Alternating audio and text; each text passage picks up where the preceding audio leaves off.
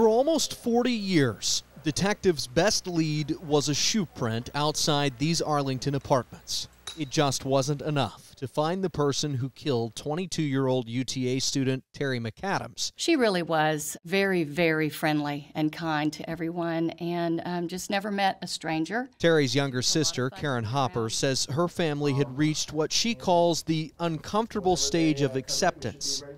But that did not stop the police work. It's a day that we kind of thought might never come, but thanks to these guys, thanks to genealogy, it worked. Arlington PD shared DNA evidence from the scene with FBI agents who found a distant relative in their system.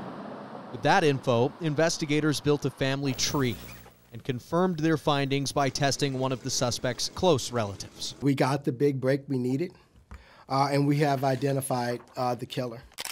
Police say Bernard Sharp entered through the apartment's sliding door, sexually assaulted the 22-year-old, stole her engagement ring, and beat her to death.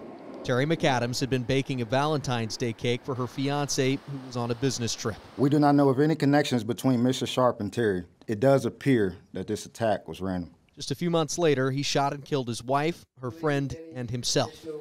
Detectives vowed to continue investigating whether Sharp is responsible for other unsolved murders of young Tarrant County women in the early 80s, though they would not call him a serial killer. We want you all to know that our family is today and will forever remain in your debt. Hopper says she hopes this story renews other victims' hope.